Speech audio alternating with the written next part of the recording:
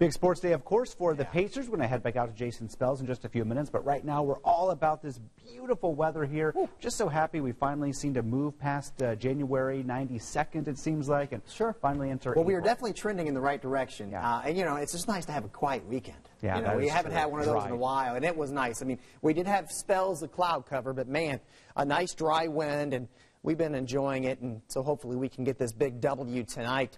Weather's going to be nice, as mentioned, partly to mostly cloudy. Any rain in the metro area is going to be not until tomorrow morning, and that may even be held off because of the wind and dry air that we have in place. Here's the deal, though. Sunset's going to be nice because of this cloud deck. Should be very, very brilliant. You can snap some pictures, and we'll try to get them on the air tonight at 11 o'clock here. So you see the rain down across southwest Indiana. It's part of a storm system. It's slow moving, and as it moves into central Indiana, it's encountering some pretty dry air. So what you're seeing down south over Louisville, over West Baden, trying to near Bedford, some of that's not going to be reaching the ground, and it's going to get eaten up a bit by this dry air. So bottom line here, evening plans are in great shape. Okay, 65 in Muncie, Marion 62, and we'll show you that cloud deck, more mid-level variety. Made it up to 66 actually today, and that's our average high.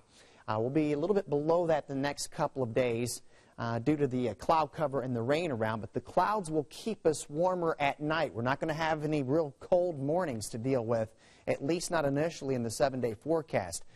Out the door north of Indy tomorrow morning, you're probably going to be dry. South of Indy, it's probably a good bet showers. Kind of in between here in the city. I suspect, though, by 10 o'clock, certainly, we're going to be more of a steadier rain. It may be light, but it's going to be steady through the noon into the afternoon. So as you send the kids out tomorrow morning, raincoats, boots, and the umbrellas certainly is a good call there. And temperatures near about 60 degrees in the afternoon. So we're going to be wet. We'll show you how this is going to play out on Future Track 13 as we start at 6 p.m. here this evening.